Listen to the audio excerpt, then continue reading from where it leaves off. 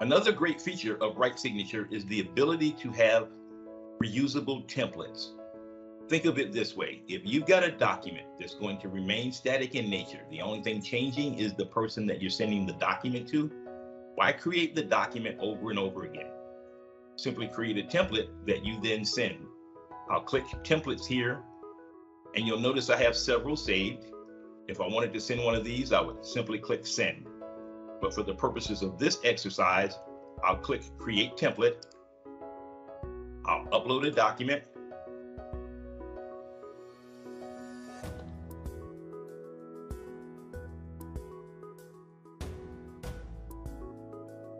I'll prepare the document.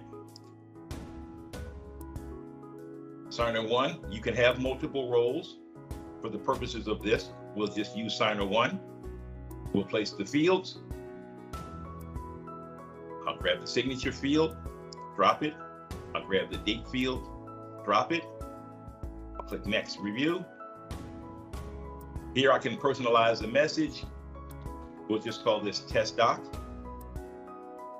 I can set it to expire anywhere from 2 days to 365 days. I can also insert a tag that I can use to search for it. And I'll simply click create template here. As you can see, the template is now there. At this point, I can send it, I can embed it in a website, and I can do several other things with it. And that's how you create a template in RightSignature.